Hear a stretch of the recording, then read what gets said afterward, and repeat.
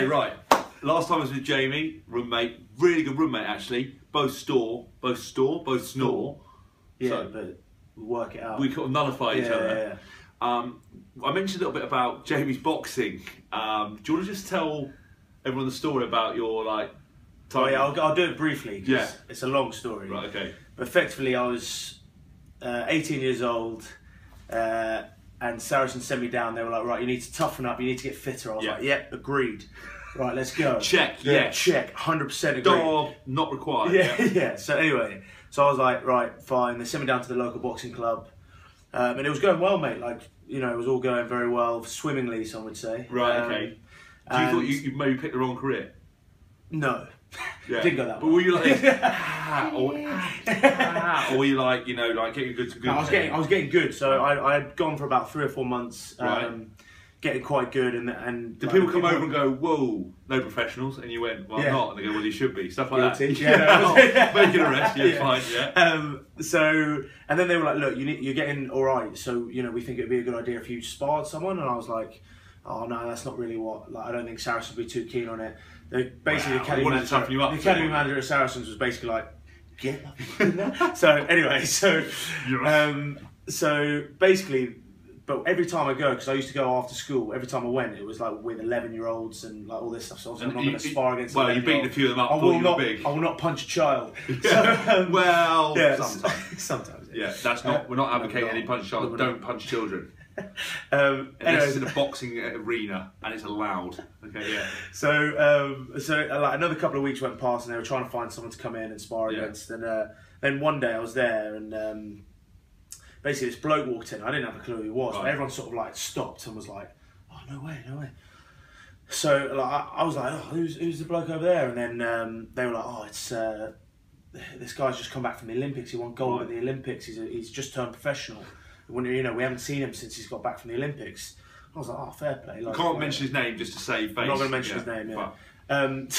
So anyway, he comes in and I meet him, and the bloke who had been training me was like, "Oh mate, would you mind, like, Jamie's looking to spar against someone, but he's never done it before. Would you mind like showing him a few things, just just to get him sorted before he starts sparring properly?" And I was like, "Well, like."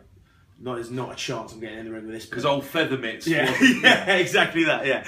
So, and then he was like, no, it'll be fine. Like, we'll just do body shots. He won't really hit you. Like, he'll sort of show you what to do and whatever. And the bloke seemed like a really nice guy. So I was like, look, all right, fine, no dramas. Like, I'll get in the mix. Yeah. And I'm like, genuinely, this actually happened. Okay. So, I get in the ring with him, and so we did like 3 3-minute rounds, and we got through the first one fine. He was just like sort of showing me some stuff. It was pretty cool, because obviously that's like the first time I'd done it. And then the next round came in, and he was like, yeah, show me this. Then you got to do this. So I ended up like getting a bit carried away, and I banged him in the stomach because he wasn't expecting it.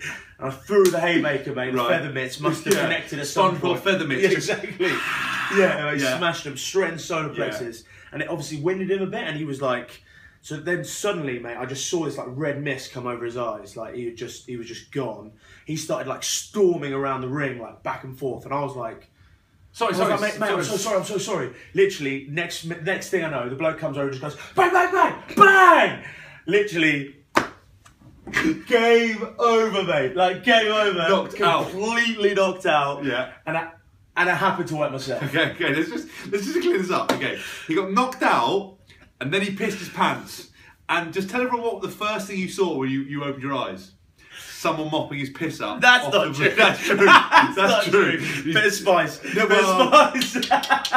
Don't let the truth get away with a good story. I heard that you woke up, literally, someone was mopping your piss up off the canvas. You literally took the gloves off, packed your bag, and just walked straight on out and never went back in. I did never go back. That was the last time. But I'm 1-0. Technically, it's a knockout. No body shot, no face shots. I've been an Olympic champion. There you have it. Unbelievable man, great roommate, not a fighter, but great lover. We'll leave it there.